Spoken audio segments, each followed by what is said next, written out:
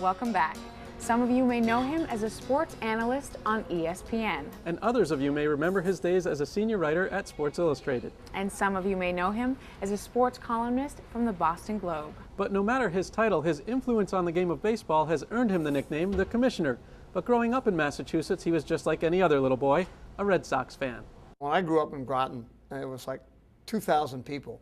So it was the classic small New England town on the New Hampshire border where everyone talked about the Red Sox all the time. I mean, it was a legal excuse to leave elementary school early to go to the Red Sox opening day, which my mother took me to every year, so I was able to leave at like 10 o'clock in the morning every year to go see the Washington Senators, whoever was in town. Jackie Jensen was my favorite player back in the 50s.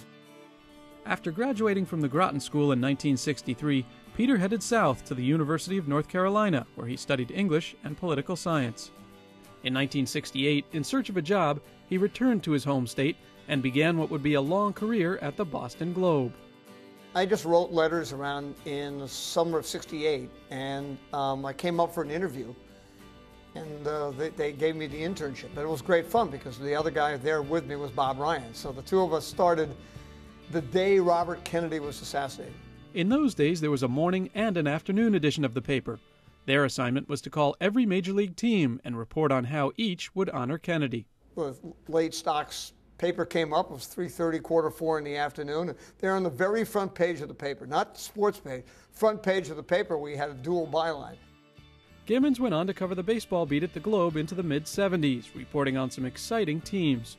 Somebody was asking me, what's your favorite game ever played? Well, I guess it would be 91, the 7th game when Jack Morris beat John Smoltz 1-0 in 10 innings. But growing up in New England, I would say, and covering the Red Sox, and having Louis Tiant, my favorite Red Sox player that I ever covered, the 4th game of that series when he threw 173 pitches and had 2 men on with 1 out in the 5th, 6th, 7th, 8th, and 9th innings, all holding a 5-4 lead and won. To me, that was one of the greatest games ever that I ever covered. At the end of the following season, Peter left the Globe to write for Sports Illustrated, covering baseball, hockey, and college basketball. I went to Sports Illustrated the first time in September of '76 because it seemed like a logical career move. And I actually did enjoy some of the hockey. I did some baseball, and I love college basketball. But I really missed the everyday baseball. So he returned to the Globe and remained there for another 8 years. He became known for his Sunday Notes column, a compilation of timely facts about the team. He adopted the format from New York Daily News sports writer Dick Young and developed it into a style that became a staple in sports sections across the country. I asked Fran Rose of the Globe Sports Editor if I could do a weekly column on the Red Sox farm system, and started that ... thing on that. And then they liked it, and so the next year when I was covering the Red Sox regularly, they said, okay, go ahead and do it. Lou Gorman was named general manager of the Red Sox in 1984 and quickly recognized Gammons' diligence. You knew when he covered the team that he had in-depth reports from different sources before he talked to you. You knew that information he had about your club came from everybody he had talked to throughout the game. So you know that when he came to you, he had some very sensible and good questions to ask you. When you read his column, you found out things that others didn't know that he knew because of his contacts in the game. I think people respected him. They thought he was trustworthy, he was an honest guy, he was conscientious, hardworking, and he was kind of a legendary kind of guy in the game. So when you read his columns, you got a great deal of information. In 1986, Gammons returned to Sports Illustrated and enjoyed success as a senior writer. Then John Walsh, who had been the managing editor at Rolling Stone and Newsday, joined ESPN and saw a future for Peter on television. He approached me, and his idea was that the whole world was changing. It was no longer going to be talking heads, that information would be king. I was the first one at ESPN. I mean, Will McDonough was the first person to do it. He went to NBC. I was the second person to do it. And, again, it was really doing for the network what I did for a newspaper. Because he made the transition so seamlessly, these days he's best known for his work as an analyst on ESPN. But he'll never forget his roots. I still, even though most of what I do is now television, I still came out of the newspaper business, and I'm really proud of it. In 2005, he was honored at the Baseball Hall of Fame as a recipient of the J.G. Taylor Spink Award. given for meritorious contributions to baseball writing. Steve Jobs' advice to the graduating class of Stanford this year was, find what you love.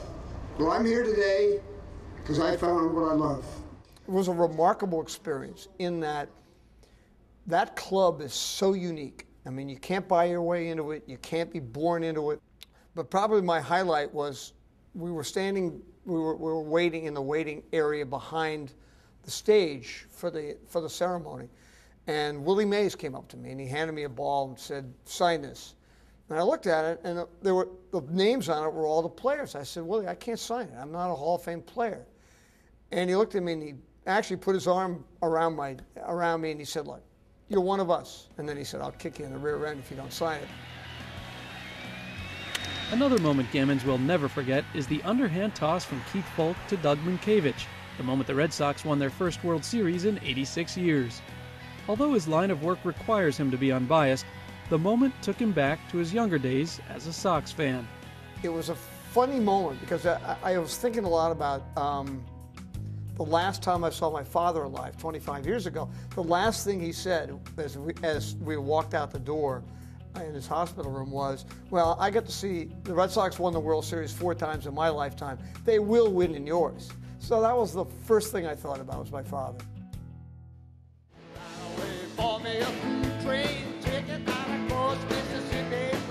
His passion for his hometown team inspired him to organize an annual event, Hot Stove Cool Music, to benefit the Jimmy Fund, the official charity of the Red Sox. The annual concert features various local musicians, including himself. It's just an opportunity to have fun and help some people.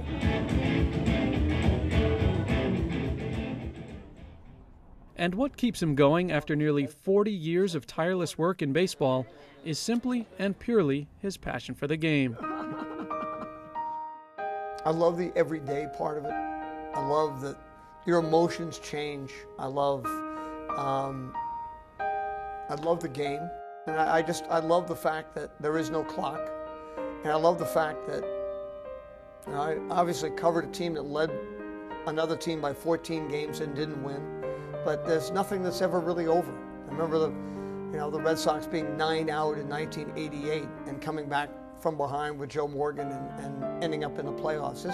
It's a great fun to that, and I do think that people play out their lives as fans more in baseball than they do in any other sport. It becomes part of your life, ingrained.